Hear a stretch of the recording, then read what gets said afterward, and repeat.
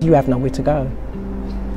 You don't know where you're going to end up. So what tends to happen is you keep on walking, you keep on moving, and then you decide to maybe find a place where you can sit down, and you choose a place based on the fare, because now you're in fare, and that's what's going on in your mind.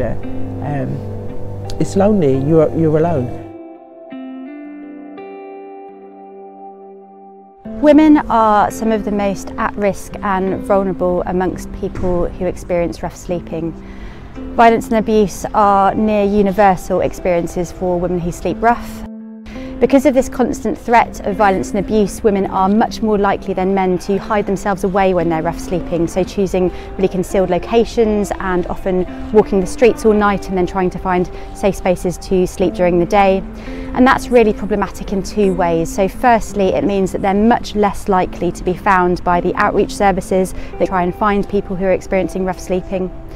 And secondly, it means that women are highly likely to be overlooked when it comes to the rough sleeping snapshot count. In turn, that leads them to be underrepresented in the data that we hold on rough sleeping, and that obviously means that there are far less women specialist services when it comes to rough sleeping provision. The Women's Rough Sleeping Census is a new way to gather data on rough sleeping, which is inclusive of how women experience rough sleeping, to really try and understand how, when and where women are experiencing rough sleeping.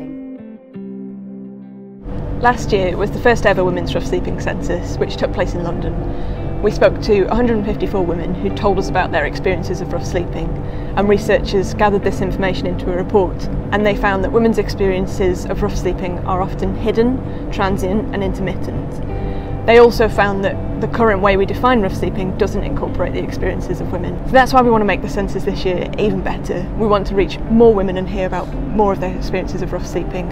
And we want, as far as possible, to connect women in with local services if that's what they want to do. The census is important because women are falling through the cracks. There are invisible homelessness, and we want to highlight these circumstances and bring them to light.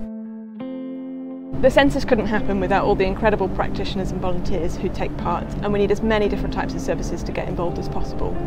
If you or your team even sometimes work with women who are experiencing rough sleeping, we'd love for you to get involved. The census in 2023 is happening from the 25th of September to the 1st of October.